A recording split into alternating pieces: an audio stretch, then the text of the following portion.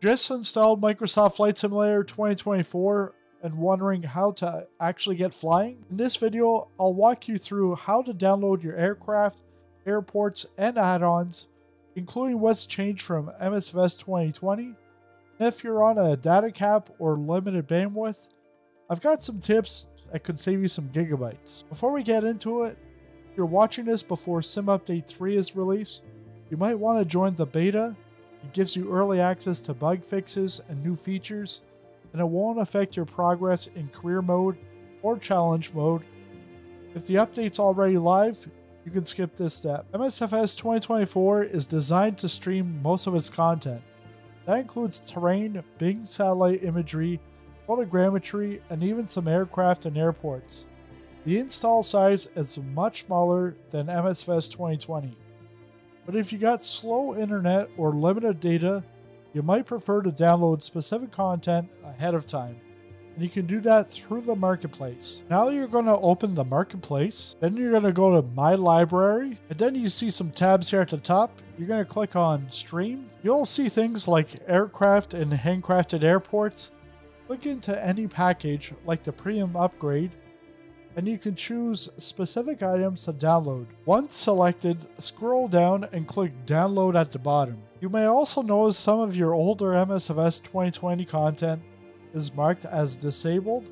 You can re-enable this in 2024. Just select the item and then click on Enable on the bottom. If it says Unverified, it means Microsoft and Asobo haven't confirmed compatibility with MSFS 2024. So you can still enable it and download it, but you do it at your own risk. Since MSFS 2024 streams so much content, it's important to manage your data, especially if you're on a limited internet plan.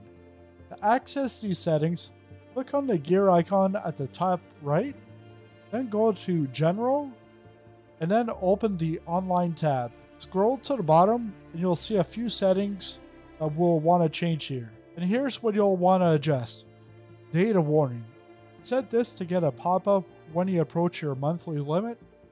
You can set this, let's say 25 gigabytes. It's now going to give you a pop-up warning when that number reaches 25 gigabytes. You can also set when that limit resets. So right now it's at 1 day. You can have it at every 30 days. Another thing you're going to want to adjust is the bandwidth limit. Reduce this if you want to throttle how much MSFS can use. In my case, I have unlimited, but you can go to 100 megabytes per second, 40 megabits per second, 20, 10, or unlimited. And then the last thing you want to adjust here is your rolling cache. Enable this to store scenery locally. Perfect if you fly in the same region regularly. So this, you can put it to 25 gigabytes, you can put it at 100 gigabytes. It all depends on what you have of space in your local hard drive. And you can also change the path here by clicking on it. It's actually going to pop up your Windows Explorer where you can choose a folder. In my case, I don't have a data limit or bandwidth limit, so I'm on unlimited.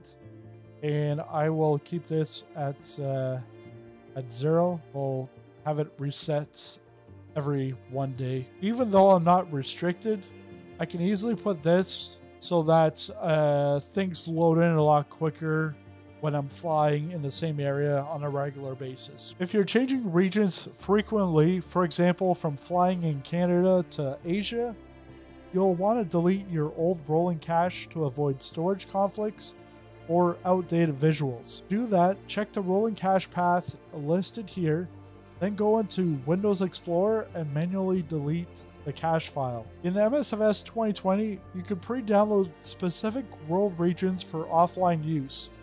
That option isn't available in MSFS 2024 right now.